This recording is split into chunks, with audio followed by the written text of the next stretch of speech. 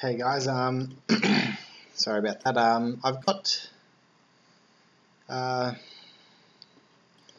just a few little ones to do here. Firstly, we're going to start doing regular expressions in loops and how to actually do that. You create a variable and a string to go along with it. I'm going to use I cannot wait for the new Star Wars movie. Now, might be a bit nerdy, but now we're going to do x.scan, like we have. Well, this is actually a new one. We did sub last time. Scan is a bit different. Do the /, and then we want to do just ... twice, and then close the brackets.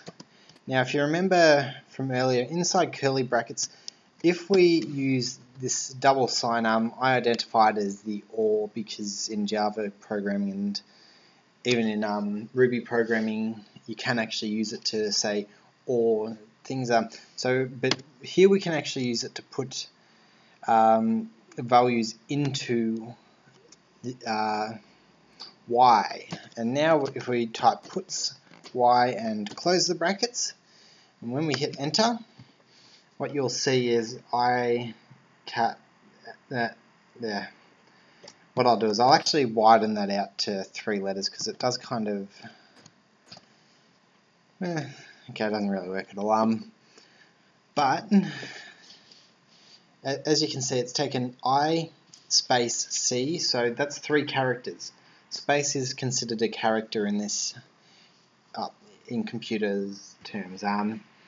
And it's got all the way down to move, and because there's no third line, because there is no third in the IV, there's no space. If we actually add an extra space there, it would print out the IV, but because there isn't, it can't print out another 3 characters.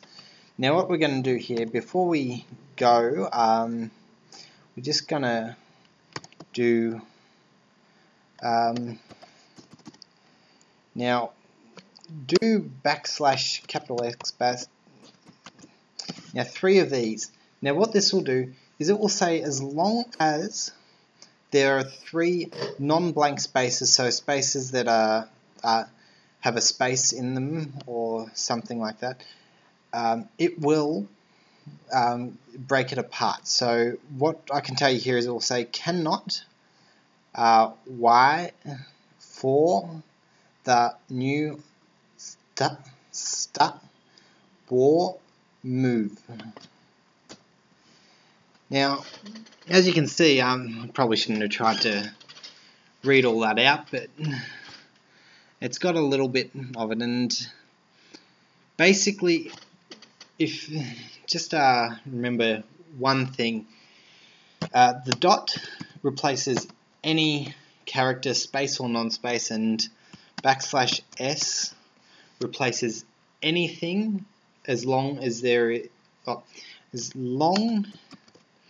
it's not blank, it will replace it. Now I'll see you guys next time.